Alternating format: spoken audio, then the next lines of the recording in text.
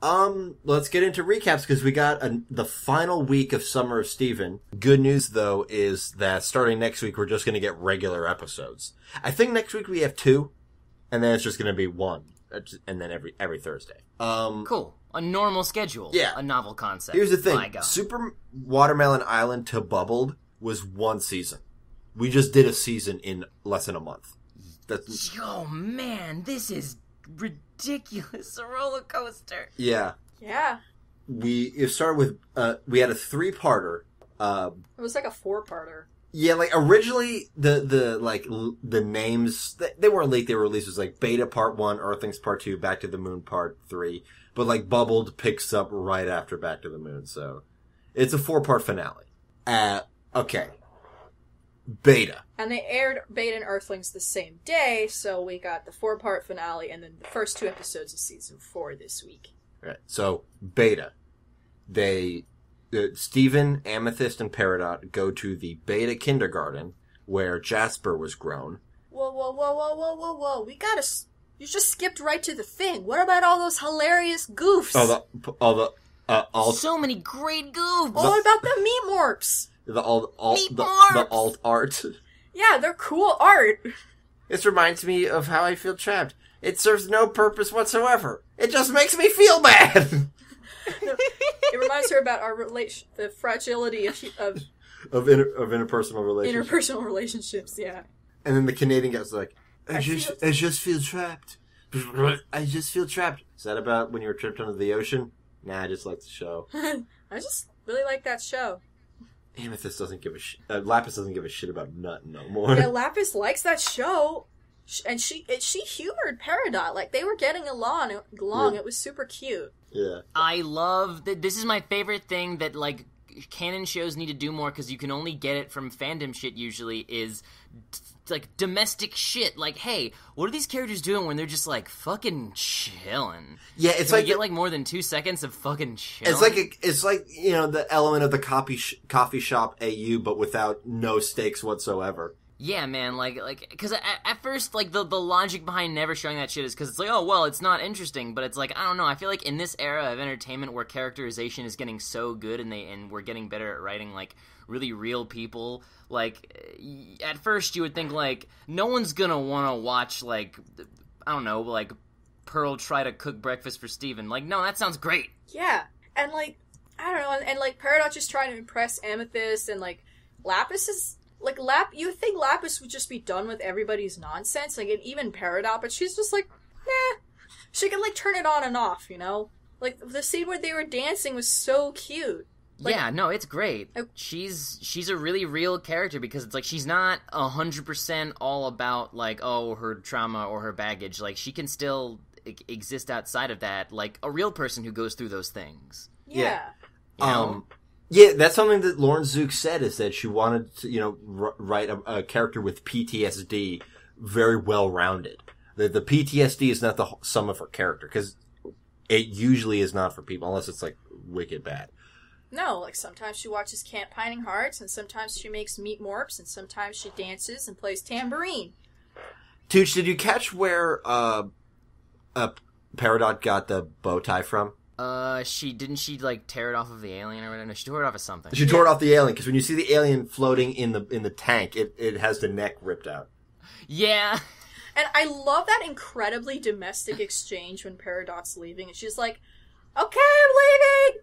Okay, you need anything? No. What season is that? Yeah. You know what to do with this, and she just throws the bow. Okay, bye!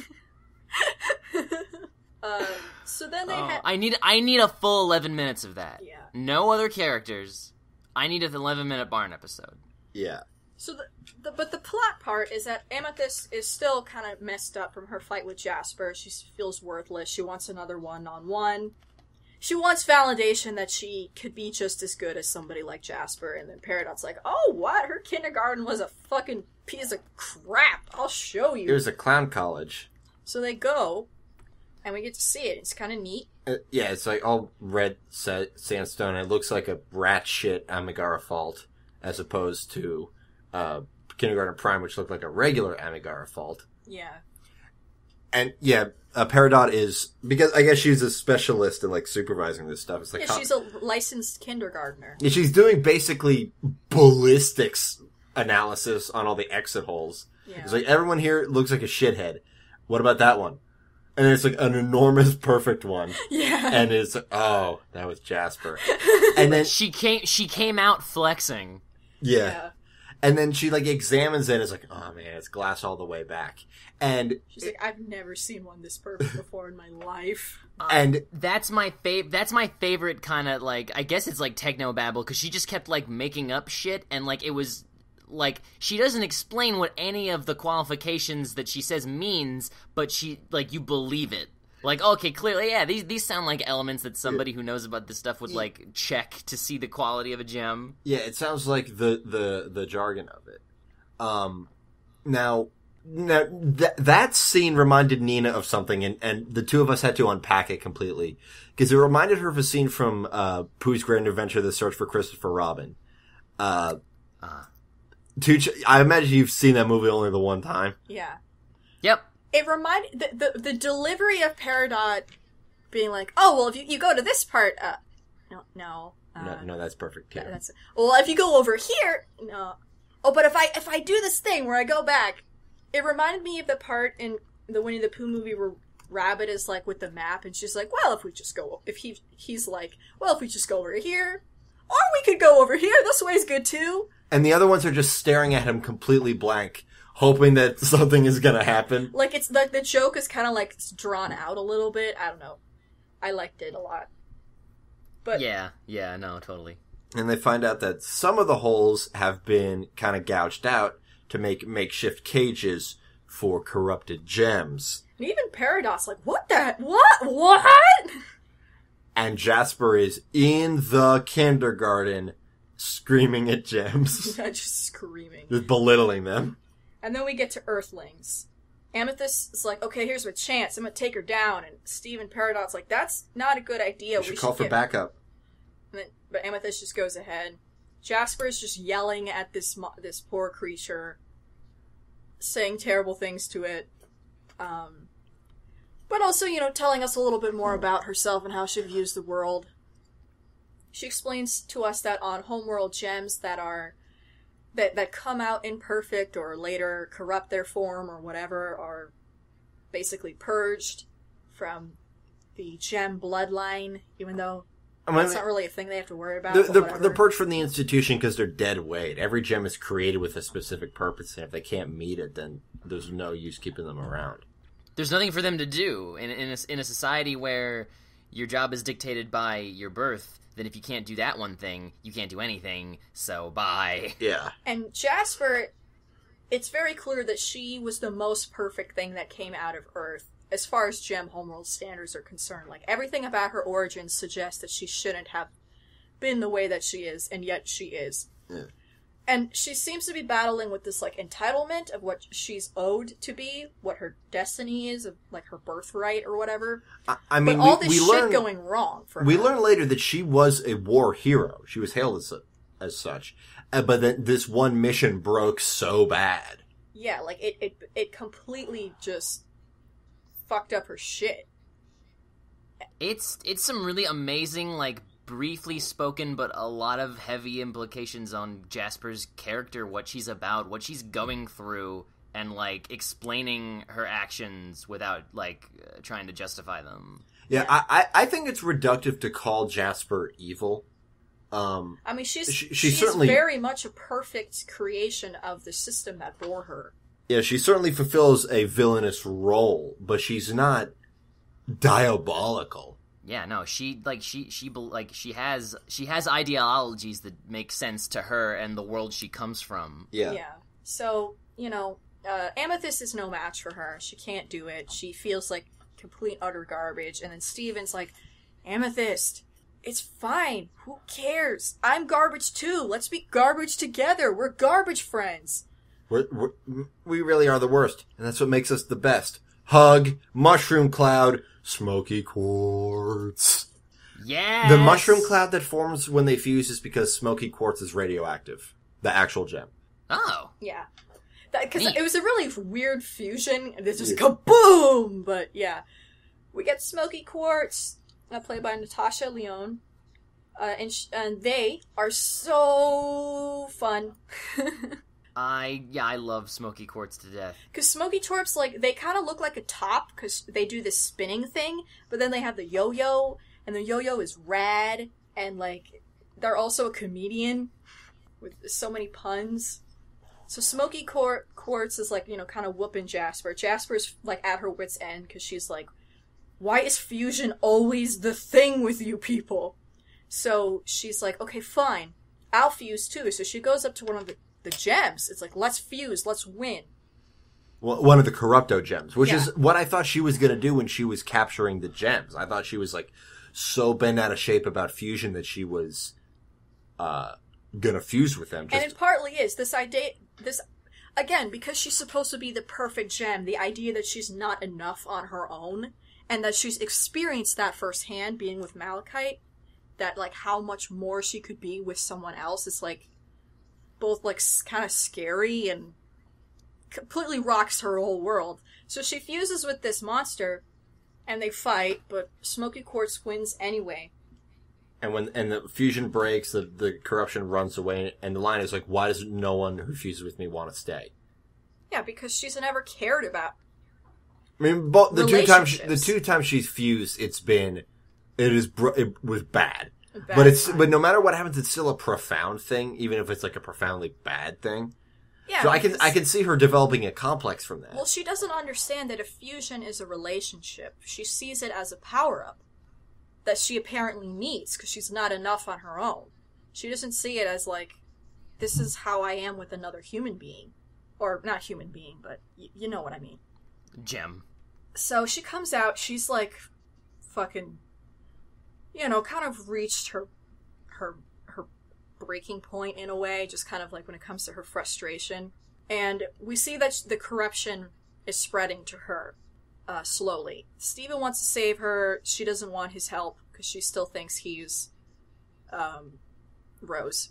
And she explains to us that ever since she was born, she says, from the moment I, you know, escaped from this planet, like from the dirt of this planet, I've been fighting because of what you did to what was supposed to be mine. Again, because she's this amazing gem. She would have been a gem noble, probably, because she's just perfect. Or like a general. A general. And from the moment she was... She wouldn't have liked noble life. She would have liked to be a general. Despite being perfect, despite the fact that she should have had everything, it was all taken away before she could even have the chance to be alive by somebody else. Everything that she was promised was taken away. The colony, her life, and the diamond, we learn, of course. That the exchange is like, you, my diamond. Yellow diamond? No! My diamond! Your diamond! Pink diamond! And then full corruption. Amethyst, who spent the whole episode trying to move one piece of... Peridot. Who spent the whole episode trying to move one piece of metal, runs her through it, then it's like, you are welcome! Oh, Peridot does have a good... Peridot has had a great speech to Jasper, too, where she was like, Earth sets you free, and it's kind of cute to see, like, how much she's grown, and, like, an outsider's perspective, kind of the whole thing. But then, like, Jasper really comes up with her own interpretation of that whole situation. She's like, oh, like, I get it now. Rose Quartz finds gems, like, at their lowest point in their life. Like, she makes them hit rock bottom, so then they'll listen to whatever has to say, and they'll join her just so they can feel like they have someplace again. Yeah, and I don't think she's... That was chilling. I don't think she's 100% off base. I mean, it's a cynical way to view it, but it's partly... Well, the crystal gems are a band of misfits. They are. They're all... They're a bunch of lovable dunderheads. They're all... The difference in perspective is Rose Quartz is telling these gems, let me help you, but Jasper is seeing it as, hey, you help me. Yeah. Because you've got no one else. Exactly. She gets poofed. She's bubbled. It's emotionally cathartic, but also not all the way. Amethyst refers to her as a sister, which fucked me up. Yeah. Yeah. Calls her sis, because they're both, like, that's been the whole thing, is they're both supposed to be cut from the same cloth, but, like, shit happened and they're not, but she still regards her with some matter of, like, familial shit. Yeah, which because is amazing. She can relate to her almost more than, say, like, Garnet or Pearl, who came from Homeworld and had this whole other thing. Like, she's like, I've only ever known this Earth, and I know what I was supposed to do, and I know how it didn't pan out. Yeah, so all that happens. They come back to the barn to drop off Peridot, and then, shenanigans afoot, which leads directly into Back to the Moon. And that is that... Because the rubies are back! Yay! So, yeah, the rubies came back, because they went to Neptune, she wasn't there, they came back, and were immediately like... You told us she was on Neptune, so we went to Neptune, and she wasn't there! Her performance of these rubies is so, like, specifically awkward in an intentional way that I love. These rubies are literally like, they're like grown children. Yeah. I love them. I love them so much. They're all my daughters. It's just a lot of characters to play, too. Yeah, they're all distinct. Yeah. I mean, some of them are similar, like Navy and Leggy and Yeah. Eyeball and Army are more aggro. Point is, they're like, where's Jasper? And Amethyst shapeshifts to Jasper's like, oh, I'm right here. You guys can leave. Now we gotta file a report. On the moon. Okay. We gotta take these captives. I gotta stay. The genuineness in which they fell for her ruse was so adorable. When they're just, like, doing the silent clap and, like, the crying and, like, why is that, Jasper? Oh, man. One of the rubies, Eyeball, she is a veteran from the war. She knew of Jasper, heard the legends about her, has a lot of respect for her. And actually served in the Civil War. Yeah. Which That's is why I said apparent. she was a veteran. Yeah, which is indicated by the fact that her skin tone is lighter than the others, because that's the thing that happens to gems with age. Right. Is that the color becomes less rich. So, But from, light exposure. Like a gem in the ground, like nothing, but... Right. And she has this cute kind of, like, senpai thing with Jasper, where she, like, wants to be noticed, and, like, when Amethyst Jasper puts, Doc on her lap, Eyeball's, like, crying. She's like, no! Oh, it's so adorable. Pearl is putting on... she's a terrible actress. Yeah, if you give Pearl the opportunity to act, she will ruin Ham it up. She'll have too much fun and forget that there's, like, stakes involved. So they fly to the moon, and then at the moon is where sort of, like, the heart happens. Both, like, the emotional impact and then, like, a big drop, like, story bomb happens. Where Eyeball comes in and sort of gives us a lot of background of how things ended up the way that they did. She says that the colony belonged to Pink Diamond, which, if you look at the mural, it was Pink Diamond's only colony. Yeah, we've now finally seen all the murals, and they've all got planets and moons surrounding them. Pink Diamond only has one planet and one moon. Yeah, so what that means about Pink Diamond, we're not 100% sure, whether it means she's younger or what. But the Earth belonged to Pink Diamond. Rose Quartz was a quartz soldier born on Earth, which we kind of pieced together from Eyeball and Jasper and Bismuth, what they've all said about Rose in this past couple episodes. And Rose ended up shattering Pink Diamond in order to win the war. Which is... the reaction is pretty intense. Pearl is, like, shaking. Garnet is, like, trying not to say anything. Amethyst doesn't know what to do because she's trying to stay in character. And then Steven is just distraught. Because in this season in particular, his whole relation... What his actual relationship to his mother has kind of been coming to a head more and more. Like, we're really pushing on that pressure zone of just, like, how is this kid going to make sense of his own identity in relation to this other person that he is but is not? And like gems keep confusing him for his mother. Yeah, he has to constantly deal with that. And so when he hears that, his mom or him or whoever shattered a diamond, he's like, what? Like, he doesn't know how to process that information. they finish pleasing the rubies. They leave. They congratulate Amethyst for a job well done. But then they come back and... The ruby's like, you guys need a ride? What the... I tried again! So, Steven does the whole airlock trick with them. Because they fuse into the big ruby, which is the funniest voice. Yes, Charlene Yee basically just going, I know I'm gonna get you. I'm gonna get you. Sardonyx appears for a little bit.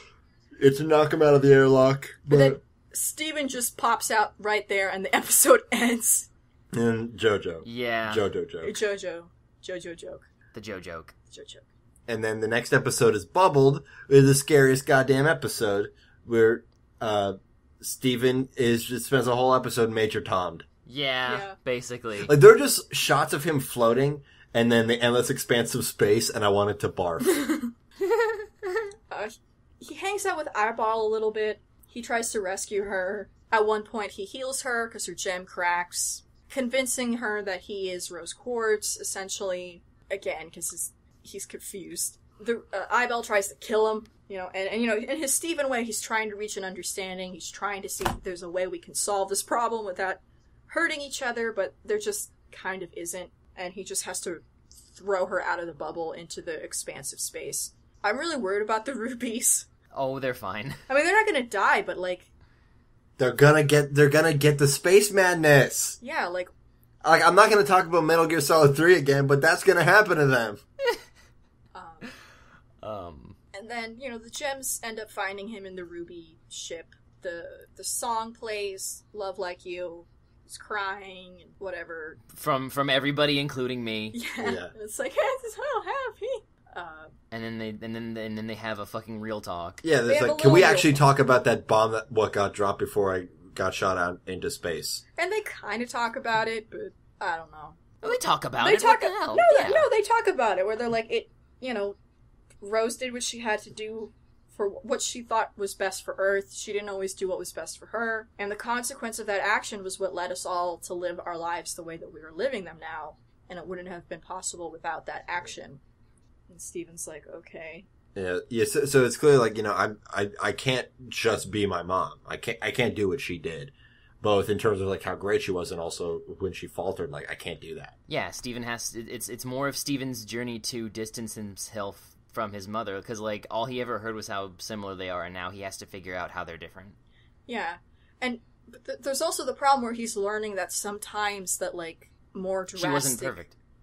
Things are necessary to solve problems, I mean, that was the thing. When you were explaining the episode to me, it sort of hit me right then and there. He tried his best to just reach out and communicate with that Ruby, but in the end, he was like, I have to. He just reacted. He just protected himself like anybody would, and he didn't want to. He didn't want to, but sometimes you have to make decisions like that. And that was that was kind of the connective thing there, because Garnet basically said the same thing. So and that's the end of season 3. Yeah.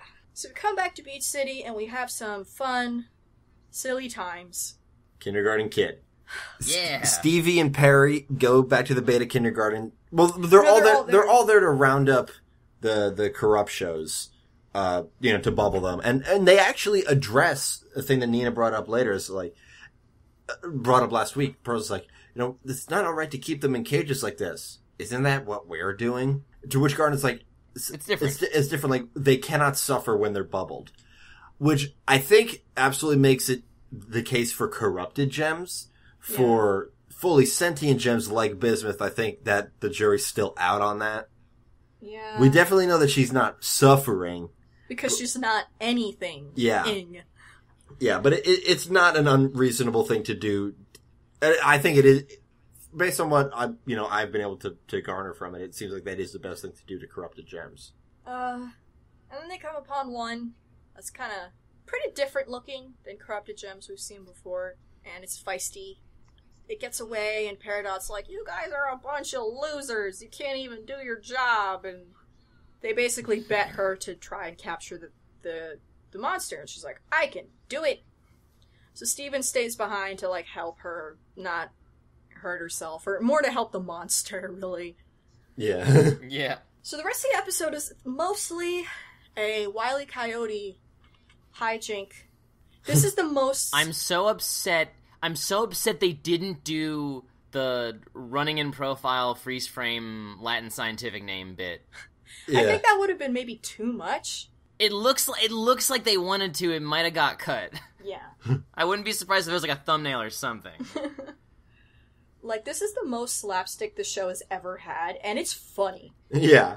Like, the bit with the... It's really the good. bit with the rock loop and just all the ways that Peridot gets squashed is great. I like the implications of this, that if you take all these goof 'em up injuries to heart, to canon, it means that Garnet squeezing you is more powerful than being crushed by a boulder several times. I was actually just now reading something on the wiki.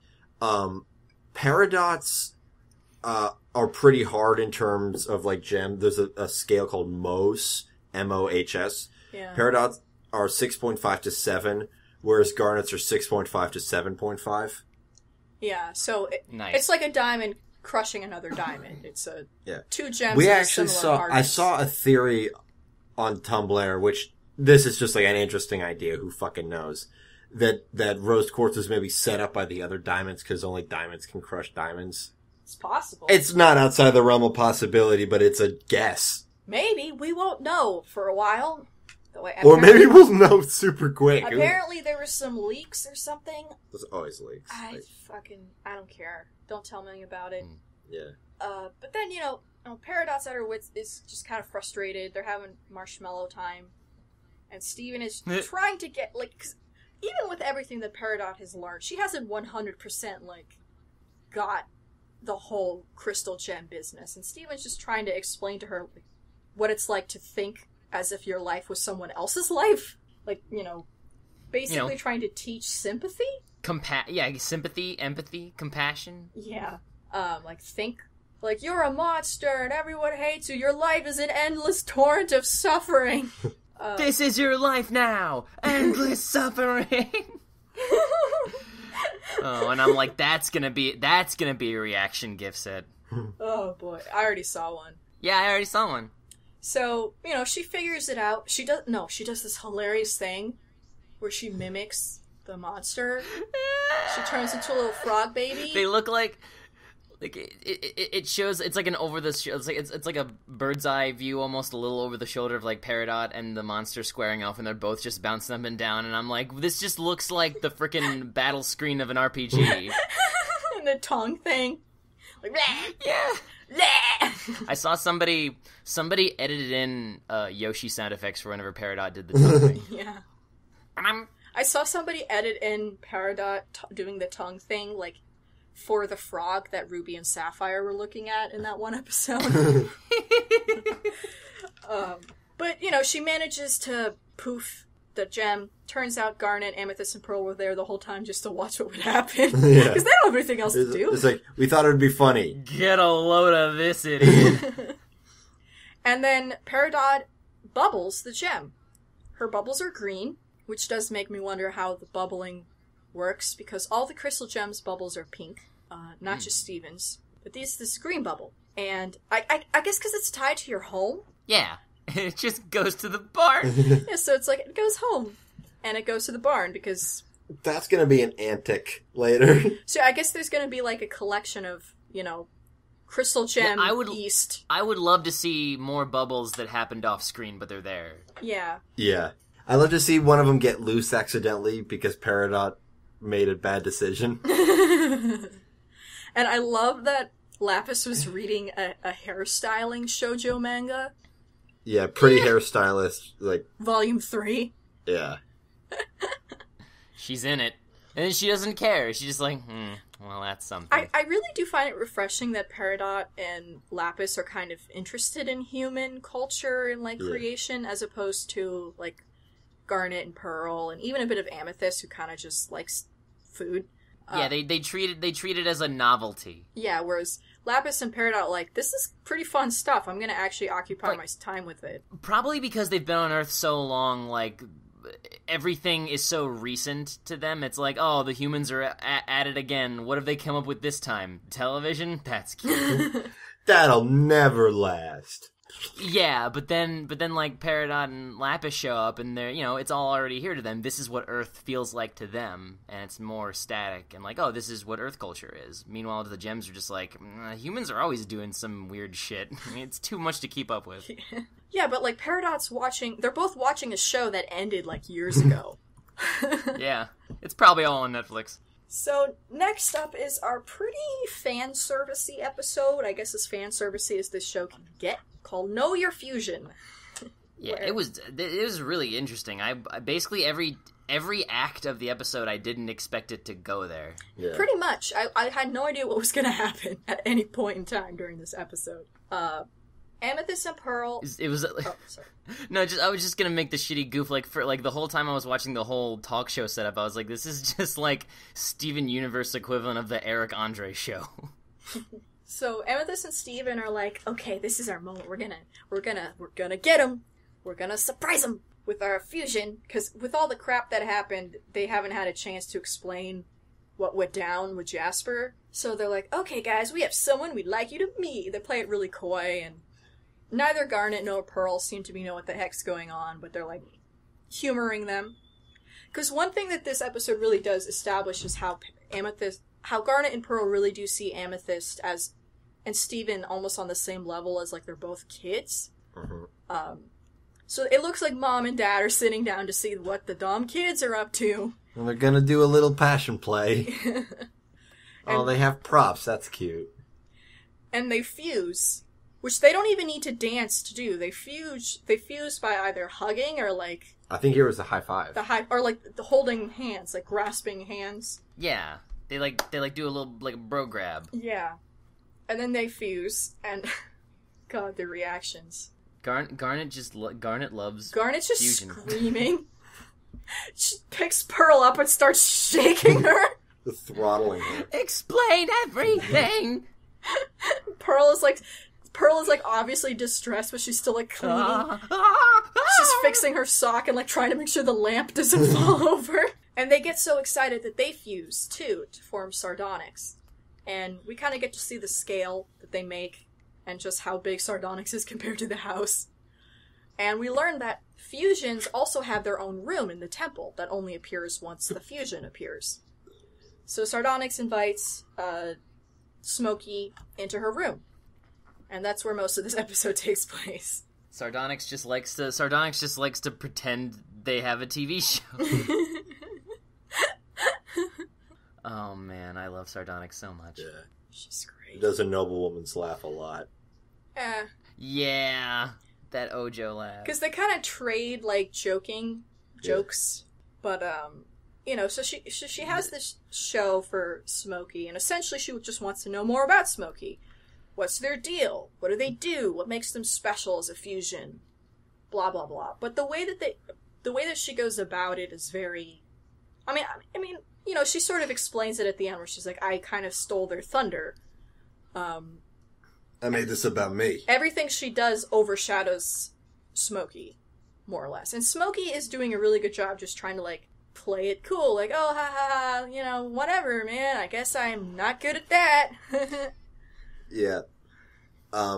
My favorite goddamn joke in this episode was whenever they did the flashback footage, it said, provided courtesy of Cartoon Network. Oh, man. Out of control.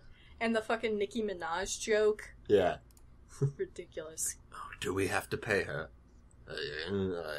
Yeah. But though Sardonyx doesn't seem to know it, what it does become immediately obvious is that one thing that is amplified in Steven and Amethyst when they fuse is their insecurity. The self-doubt, yeah. Self-doubt, insecurity, and self-deprecation. Self-deprecating tendencies. Because it turns out they have that in common, and that's... They're both funny, so they're good at making jokes, but they're also, again, like, you think about why people become comedians, is to hide the pain. Hell, what was that Garnet line? All comedy is derived from fear.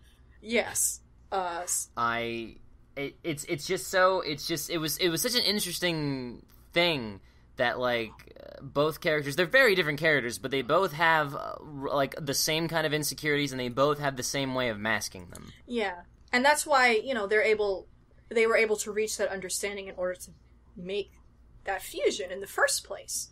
Because, Steven wasn't able to fuse with Amethyst before because he didn't really understand what it was to be Amethyst, because he put all the gems on this pedestal, even though he loves them and considers them his family. There is kind of a degree of separation, and this was the first time he really felt equal to one of his gem guardians.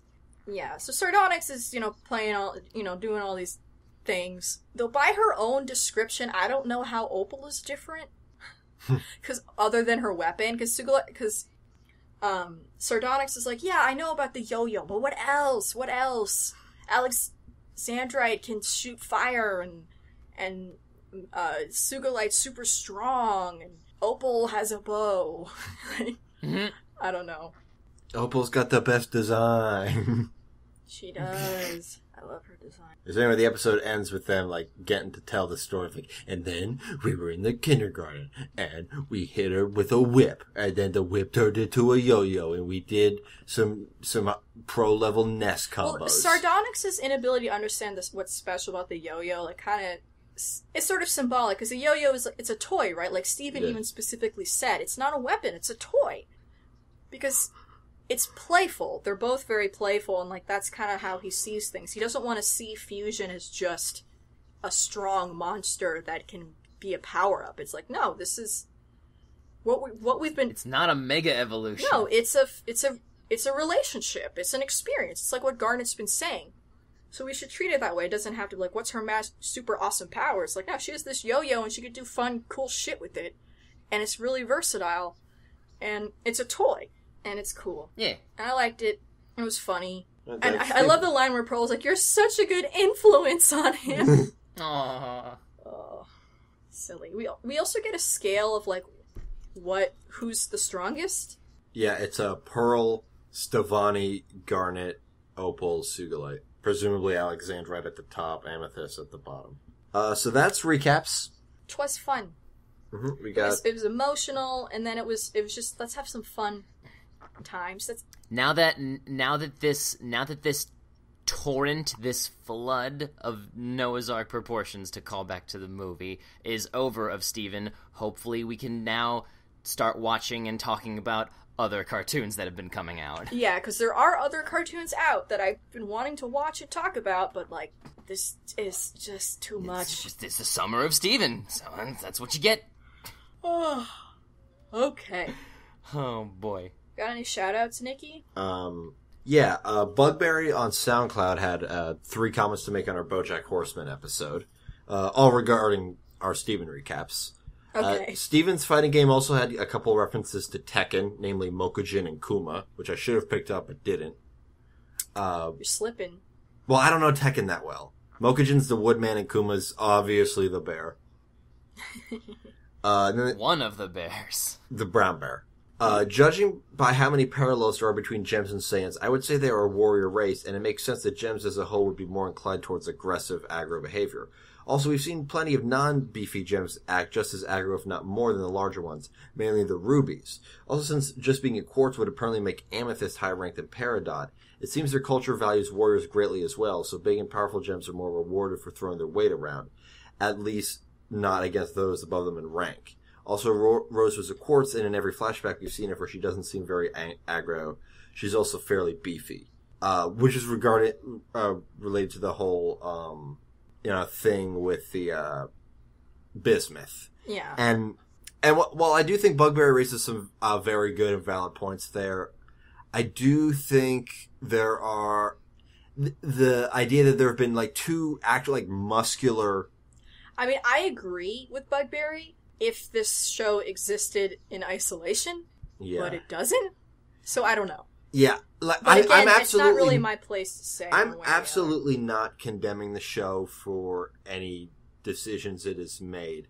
I do feel like it's something that the creators should be aware of, and by this point, they are definitely aware of it. Yeah, 'cause, like we said, people like to complain. And one other comment, which kind of reflects what we learned with this newest episode, which hadn't aired at the time that they made this comment. Also, I don't think any of the crystal gems see bubbling as a solution. While it certainly isn't good that they're keeping people in perpetual comas, it doesn't seem to be any better alternative.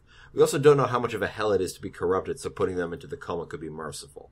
That's For the corrupted gems, like that's solid. Like for the corrupted gems, yeah, I agree. Still not 100%, but like whatever, it's fine.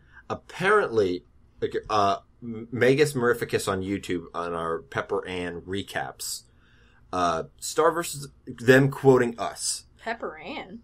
Yeah, the Pepper Ann episode, the recap segment. Oh, okay.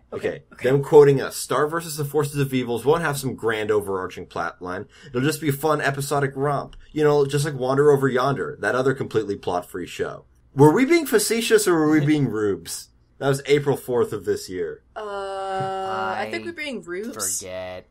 That was before the finale of Star, I think. Yeah, that was before. I feel like that was before either shows got into it. You guys tell me if you want to address this, because I don't think we know shit. I went from somebody named Naomi. I plan to be an animator when I grow up, however my parents want me to be an architect. Any advice? Architect is hell, bro. If your parents think being an architect means you're more likely to have a profitable career, they're wrong. That's not true. That's actually a pretty huge myth. Yeah, Nina went to school with a lot of architects who worked themselves to death. They're all dead now. They're all pretty much dead. You constantly have to, make sure your building license or whatever. There's all this shit. I don't know. All I know is that everything my architect friends have told me is that they either regret going to becoming an architect or two, are really scared for their future because they have no idea what they're going to do. Something. And regardless of the specifics of anybody's major, when you're doing that sort of thing where like you're gunning for a specific career because it may or may not be easier money, like maybe in the grand scheme some careers might be slightly easier than the other, but if you're going after like this is a high profile gig that I want to do for the rest of my life, there's no such thing as a version of that where you don't have to put in years of dedication of learning whatever it is you have to learn to get in that position and getting lucky and meeting the right people and making those connections. You have to do that no matter what you want to do for your career. So if you're gonna put up with all that bullshit no matter what, try to do the one that you will at least enjoy doing while you're going through all that bullshit no matter what. One piece of advice I'll say, you could repurpose a lot of architecture supplies as animation supplies. Straight edges, graph paper. Well, a lot of animation schools are getting rid of traditional art.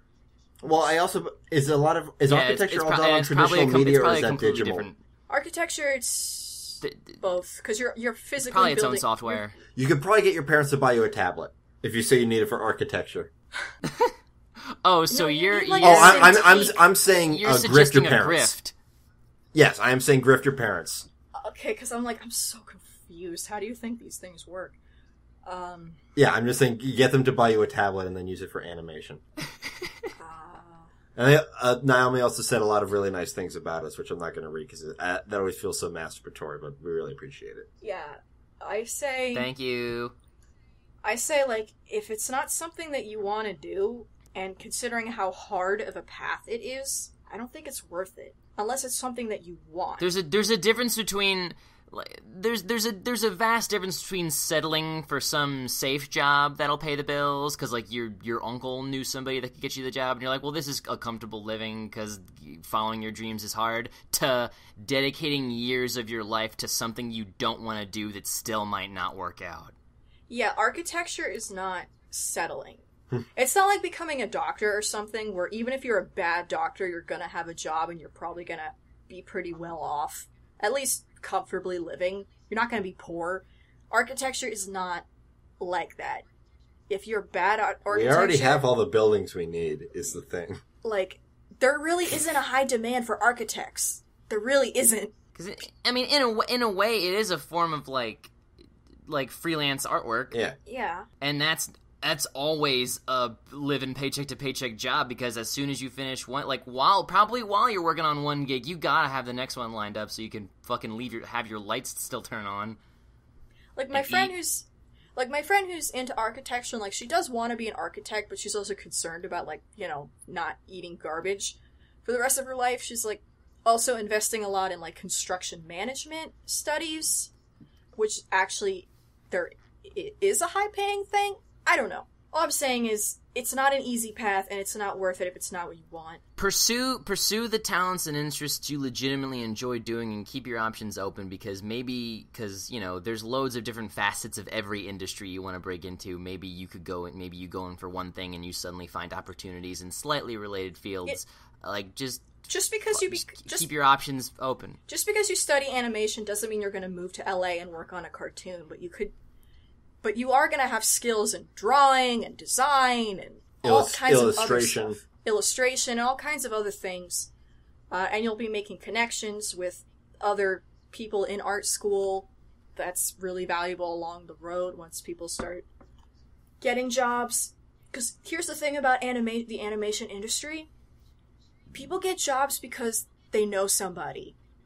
You don't just, like, apply blindly to work for a studio and get the job. Most people get in because they know you because they've worked with you before or whatever. And that's a lot of careers. That's half of like college. Like, that's internships, meeting people, learning the ropes of how to break into an industry, like making a good impression on somebody, so when you graduate they're like, "Oh, hey, I remember that fucking guy. He got me coffee perfect." Like, in our interview we did with Tara Billinger and Zach Bellissimo, Tara got her job in Disney because she went to cons and networked and met industry people who liked her comics, Rebecca Sugar gave the same advice. Exactly, so it's like, there's no one set path. Yeah, everyone's path is different. Like, it's only going to try, but it's not the only way. Exactly, like... Everyone's path is different, and you won't even know what path you took until you've already made it, and you look back and go, like, that's not how I expected to get here. It's like, oh, I can't give any usable advice from that. Sorry, kids. So you're better off just doing what, feels... Do what makes sense to you. Yeah, exactly. Anyway, we talked about that for 45 minutes. I think it was a good talk, though. Next week, we are talking about Ever After High again. Primarily focused on the 3 specials that have aired since our previous episode, which are Way to Wonderland, Dragon Games, and the newest one, Epic Winter, all of which are Netflix exclusive. If you only got time for one, Dragon Games. But it's gonna be fun. And in the meantime, if you want to contact us, just do a Google search. I'm tired. Tumblr, Twitter. Tumblr, Twitter, email. So Toon Goons at Gmail, Facebook, iTunes. Yeah, just the Toon Goons. All right. I've been Nikki. I've been Nina. I continue to be Tooch. And thank you for tuning in.